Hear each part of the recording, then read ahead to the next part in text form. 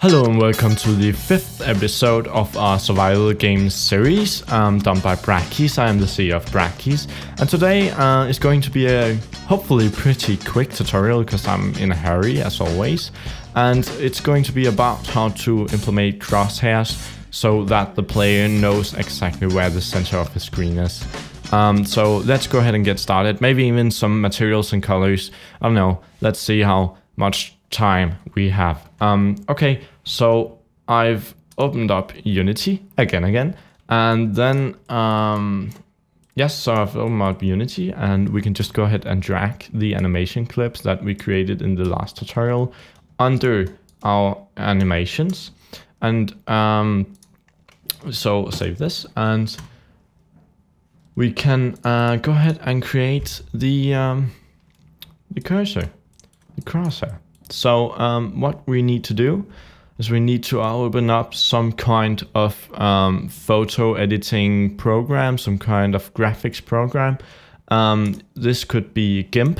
That's a pretty cool free alternative to Photoshop, that which I will be using. So open something like that up. If you don't know how to do this, this will be pretty simple, but then you can just find something online under what's called, I think it's pixel art or something like that, which you'll need some kind of image that does not have a white background, else it will look weird. So, okay, so create a new document, and we can just call it this cursor, and it's going to be about 16 by 16 pixels, but you can scale it down.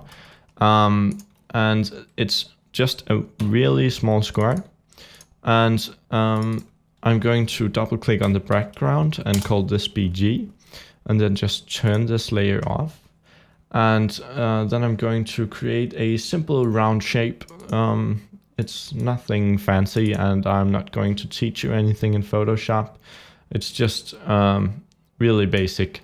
So this is going to be white. You can make it whatever you want, and I'm going to click and drag in the center, holding down Alt and Shift, and yes, that looks about right. And we can go ahead and take the opacity down to about 70, and then we can go ahead and save as, and then navigate to your Unity project. So mine is under my Dropbox, under the D drive, under the Dropbox, Brackeys, no, wait, survival, I think it's called.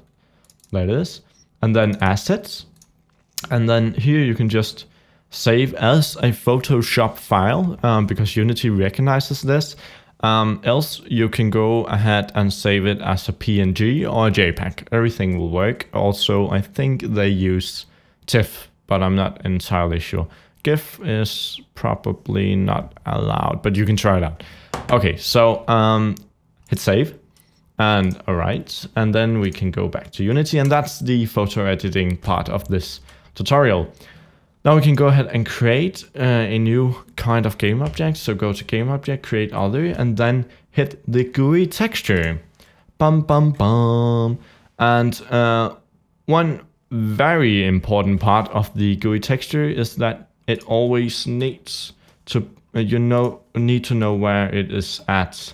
So by default, it's at the 0.5, 0.5, and 0.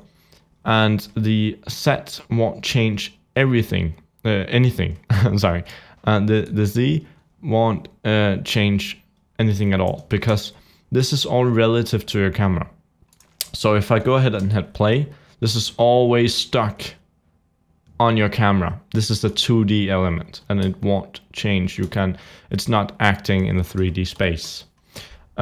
So you can just go ahead and leave that at 0. And if you want this type of graphic to be anchored in the corner, then you can go ahead and type 0, 0, and it will be anchored in the left corner. But this we want to be anchored in the center. So and what do you use to adjust it?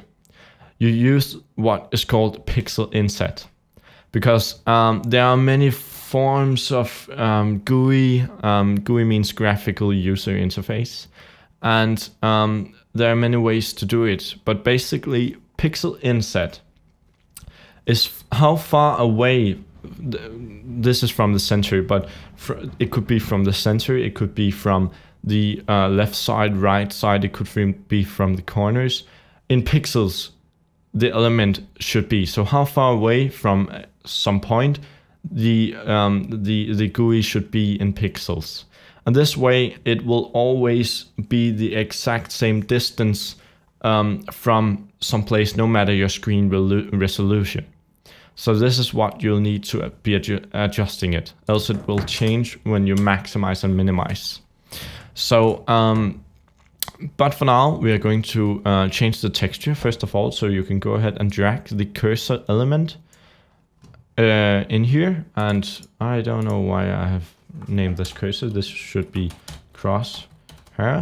I'm a little out of my mind today. And then you can change the texture to GUI down here in the import settings. And this is really important because GUI is much higher image quality than texture. This is important. Remember this. GUI is so much better quality and can be it don't need to be perfectly square.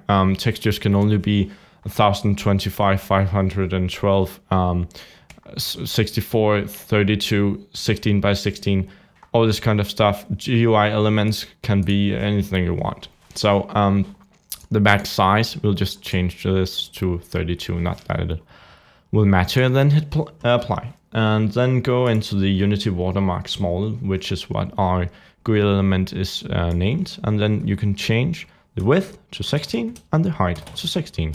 And we can go ahead and zero out the pixel inset. Now this won't make it perfectly centered. This will make it centered from the corner of the GUI element. So we should go ahead and say about 8. And I think it's 8. It might be -8. I think this should be the center. But we can do some testing on this later. For now, we can just leave it at 0, 0. It won't matter that much. So now we have this element in the center of our screen, and we can make this smaller. We can make it bigger, just adjusting the width and height, or going into Photoshop and doing it. So let's rename this to Crosshair, and yeah, that'll be it. So that's it for this tutorial. I'm sorry that it's so quick, but I haven't got time for any more. And I'll see you next time. Thanks for watching.